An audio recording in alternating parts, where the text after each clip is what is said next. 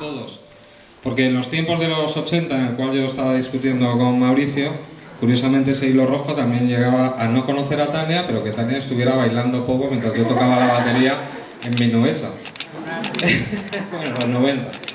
Nos conocimos después, discutí mucho con ella también, yo parece que discuto con todo el mundo, y al final nos hemos encontrado en esta aventura, en esta singladura. Tania Sánchez, yo creo que la conocemos todo el mundo. Ella es diplomada en Educación Social, licenciada en Antropología Social y Cultural. Ha trabajado también en movimientos sociales, también en la drogodependencia, en la asistencia a los drogodependientes. Ha sido concejala en Rivas y ahora mismo es diputada en la Asamblea de la Comunidad de Madrid. Sin más, te cedo la palabra.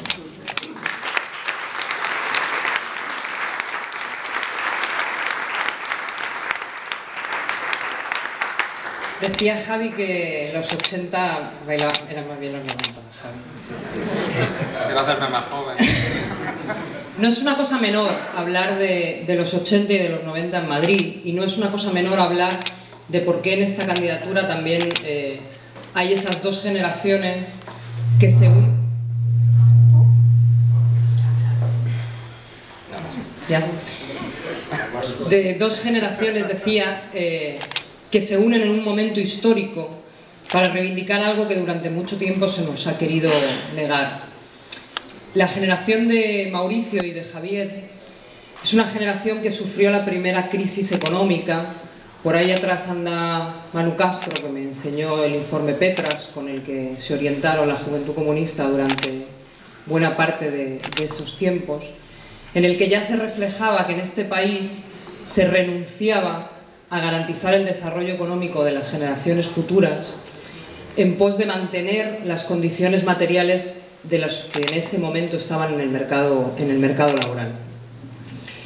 Y no es baladí decir que aquella generación tuvo muchísimas bajas, con una cosa que yo sufrí luego como trabajadora, como educadora social, que fue la epidemia de la drogodependencia. Y eso en Madrid tuvo un ataque muy duro a los barrios más obreros, a las zonas más desprotegidas de Madrid, donde los jóvenes han sido esquilmados por un elemento que nunca se ha analizado en este país: quién lo puso, cómo se evitó tratarlo y cómo se generó la situación idónea para acabar con buena parte de una generación que estaba llamada a suceder a la generación que había hecho la transición.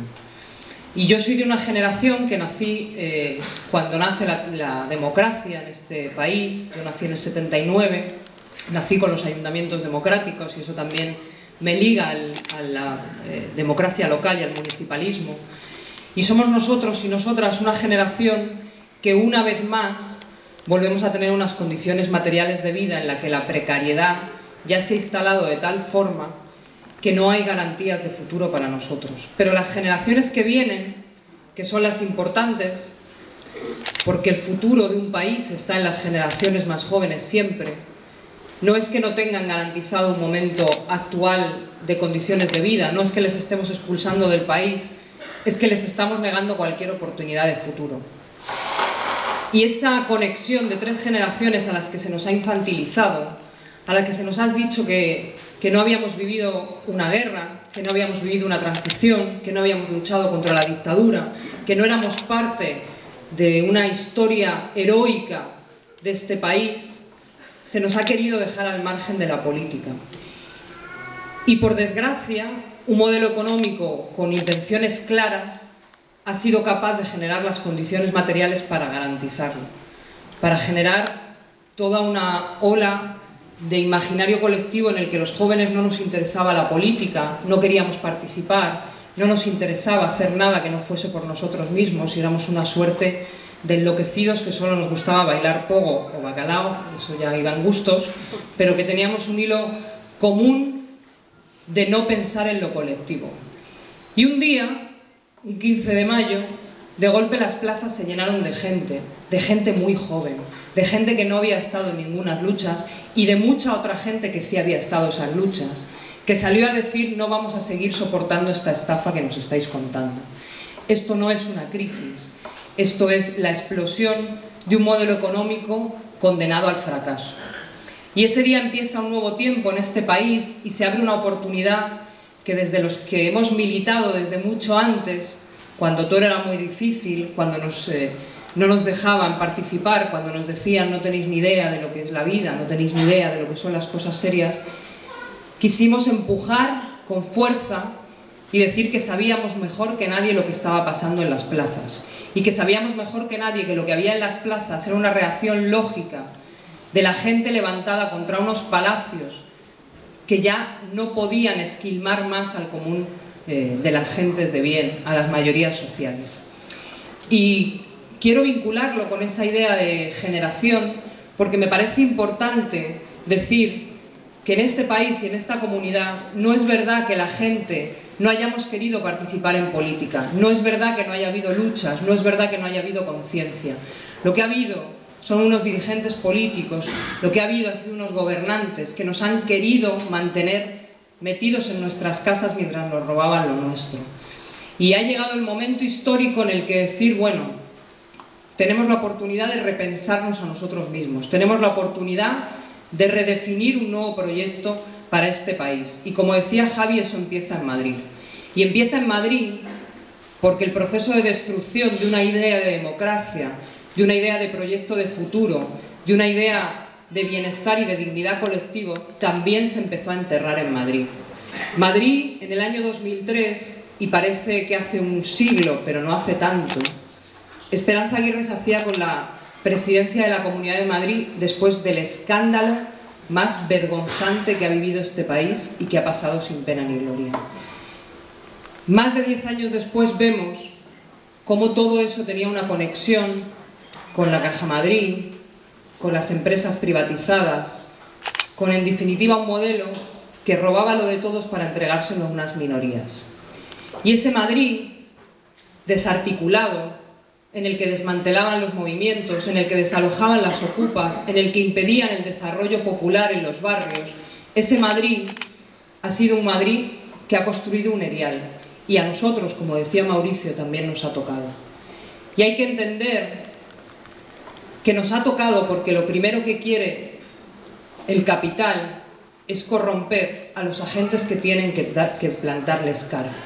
Y por eso se gastaron más que nadie en cooptar a quienes tenían que haber defendido a nuestra militancia, a quienes tenían que haber defendido nuestra pelea. Y esta candidatura también viene a decir que esta organización no va a agachar la cabeza y no va a olvidarse de que a pesar de un golfo y de unos cuantos hijos de puta, la militancia de esta casa, mientras todo el mundo miraba para otro lado, mientras nos metían en un sueño de Europa que nosotros no creíamos y que denunciábamos en solitario, en cada barrio, en cada plaza, en cada pueblo, en cada institución, en cada movimiento social, hemos mantenido levantada la bandera de la dignidad.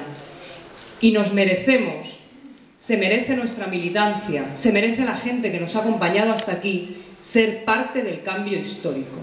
Y nosotros no tenemos otro objetivo que ser parte del cambio histórico.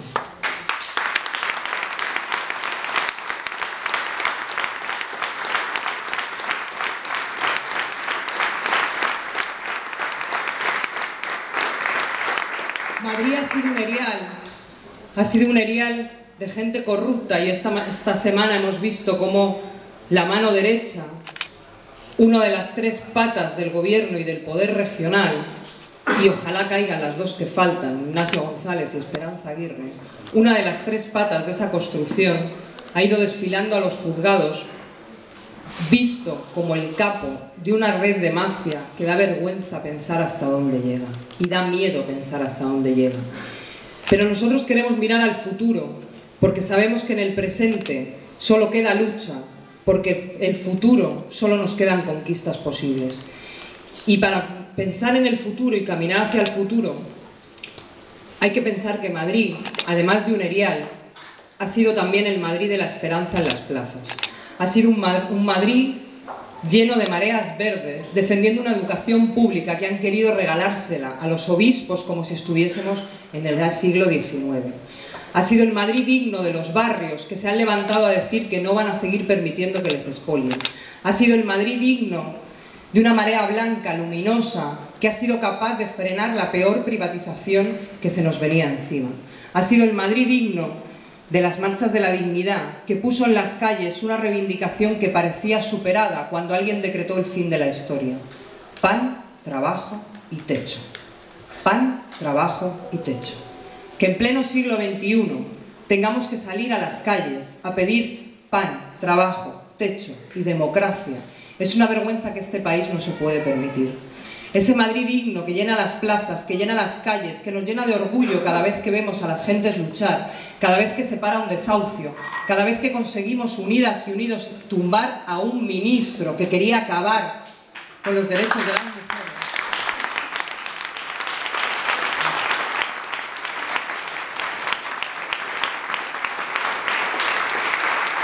Ese Madrid digno nos merecemos, compañeras y compañeros, soñar que tenemos un futuro por delante. Y para soñar que tenemos un futuro por delante, nosotros y nosotras que somos de la tradición de esta casa, sabemos que hay gente que tiene que dar pasos al frente. Y eso es lo que estamos haciendo. Pero también sabemos que los pasos al frente de caras de personas como Mauricio, como yo, como muchos más que tendrán que darlos, no sirven de nada si no hay gente detrás que está dispuesta a partirse la cara colectivamente. Porque vamos a una batalla muy dura. Y yo digo en todos los sitios que me preguntan que esto es como la Liga del Atlético del año pasado. Y es así y hay que planteárselo así. Nadie cree que seamos capaces de echarlos del gobierno. Nadie cree que Izquierda Unida vaya a ser parte imprescindible de la transformación en Madrid. Nadie cree que estemos a la altura de los tiempos. Y sin embargo yo sé, porque os conozco a todos y todas, porque sé dónde militáis, porque os he visto dejaros la piel en momentos mucho más feos y mucho más difíciles, sé que no solo somos capaces, sino que lo vamos a lograr.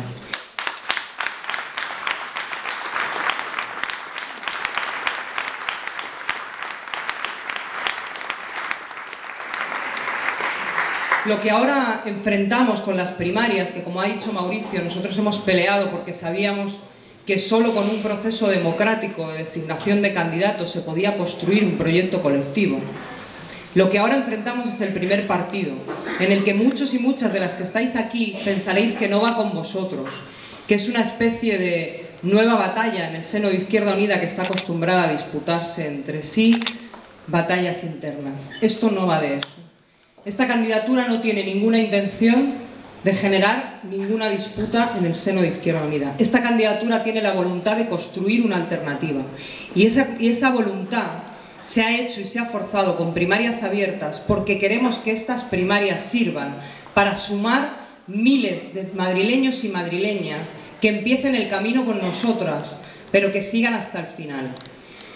Este primer partido requiere de mucho impulso, de muchos y muchas que nos habéis seguido, nos habéis apoyado, nos habéis criticado y ahora tenéis la oportunidad de participar con nosotros en el cambio y en el proyecto colectivo. Y os pedimos desde hoy que os suméis a este proceso, que participéis de los actos, que vengáis como simpatizantes, que sigáis nuestras redes, que discutáis con nosotros, que participéis en todo el proceso.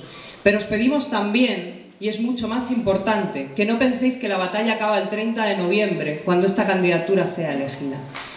Ese es el primer partido. El siguiente partido es seguir caminando, y con esa fuerza que construyamos de simpatizantes y militantes que se pongan a trabajar para Madrid, y nada más que para Madrid, y para devolverle Madrid a sus gentes, hayamos acumulado la ilusión suficiente para ir a cada espacio de convergencia, a cada movimiento social, a cada colectivo, a convencernos colectivamente que este cambio o es conjunto o no será. Y hay una tercera batalla, que serán unas elecciones, que serán muy duras, porque el Partido Popular no está dispuesto a perder su poder en Madrid, porque el centro del poder del Partido Popular es Madrid. Y en esa batalla también nos necesitaríamos fuertes, con ilusión y con ganas, para darle la primera derrota a Mariano Rajoy, la primera hasta que se vaya. Y no acabará ahí.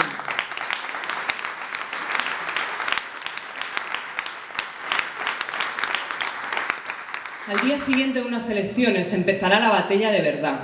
Hasta ese día Todo habrá sido un camino entre compañeros y compañeras, que trabajaremos codo a codo por llevar a esta organización a ser parte del cambio histórico. Y luego llevaremos a las elecciones y ganaremos y les echaremos. Y ahí parecerá que hemos ganado la batalla, pero ahí empieza la batalla de verdad. Al día siguiente de las elecciones, un gobierno de la gente, un gobierno que quiera recuperar las instituciones públicas para ponerlas al servicio de la ciudadanía, que quiera revertir los procesos privatizadores que se han dado en Madrid, que quiera devolverle el poder al pueblo, necesita de un pueblo organizado que lo respalde, necesita de un pueblo organizado que lo acompañe, que lo discuta y que camine conjuntamente con él y con ellas. Y ese día será el día definitivo. Y nosotros y nosotras estamos convencidas de que el día que llegue ese momento, si Izquierda Unida no forma parte de eso, todo será más difícil. Porque nosotros somos la gente que hemos militado cuando no había dónde militar. Porque nosotros somos la gente...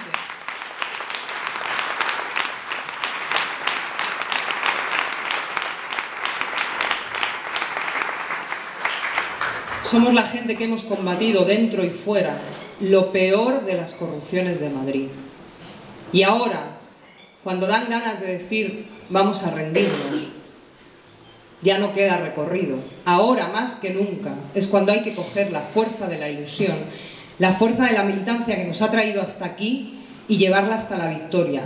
El 30 de noviembre, también en mayo y sobre todo al día siguiente con una ciudadanía organizada que recupere el poder. Gracias.